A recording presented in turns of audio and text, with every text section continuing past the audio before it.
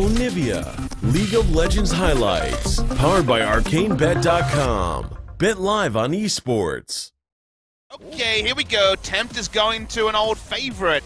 Azir has always been a pick that has dogged Kuro. I like the music change in much meaner terms. Let's hear looking to contest. He's gonna jump over the wall here, straight in onto the Dragon's Rage, just finishes him off. Spirit coming up with the first blood. There's the health bar from Marin. Spirit will continue to provide coverage in the top lane. It's crazy, yeah.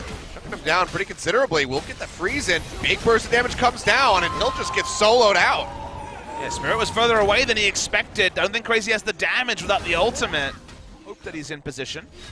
Taking the Asher grab right now. Yeah, Asher comes down. Does is still down. Can they get on top of him? The answer is going to be yes. Taunt layered in there for good measure.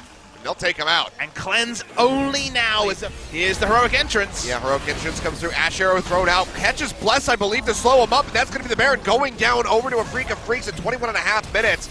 Glacial Prison comes out, finds the hook in onto Kuro. Spirit goes low, flashes away, but Ghost has a final auto attack to take it out. Taunt comes through from Kuro. Can they turn this around? Marn now flashing forward. Massive slave spitter takes out Tempt. They'll take out Ghost. Double kill over to the Rumble, looking for more. Bless gonna be burned to death. Triple kill for Marin.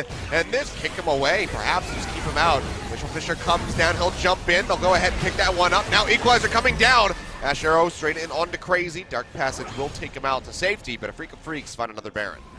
So they need to find a way, whether it's Ash Arrow starting, someone needs to zone, and Galio is unkillable, remember. There's the Equalizer. Equalizer this comes is the down. time. Temp's going to be cut out. The turret's going to be focused out first and foremost. Pop-up comes through the Glacial Fisher. Bless goes low. Will be able to flash away, keeps himself alive, but now the inhibitor going to be exposed and taken down by Kramer. That one off. Can they exit safely? Spirit getting locked up. The shields come through, but it's not enough to keep him alive. He goes down as Temp finds the kill. Has to flash away, however, getting away from Kuro on that Galio. For 0 so far for BBQ. Yeah, death sentence from Totoro. Again on the Tucson, they want to commit into this. The answer's going to be yes, Hero. The Hero's entrance comes through from Kuro, gets the pop-up onto Bless. Ash Arrow comes down, locking him in. He goes low, Justice punch forward, finds Temp. Equalizer thrown down, and Marin's going to find the kill. Massive opening now for a Freak of Freaks as they go forward. One more hit to lock up Ghost. They find it. He kites back, finds the kill in onto Tucson, but pays for that one with his life. The kill goes over to Kramer. And Elder Dragon be damned. The Freak of Freaks locked them in. But you can see them just having to head for the hills. Marin flashing forward, trying to get the finish off onto Bless. Can't quite get it, but the Nexus is now exposed. Bless trying to heal up, but it's still 7 seconds left on the Tempt.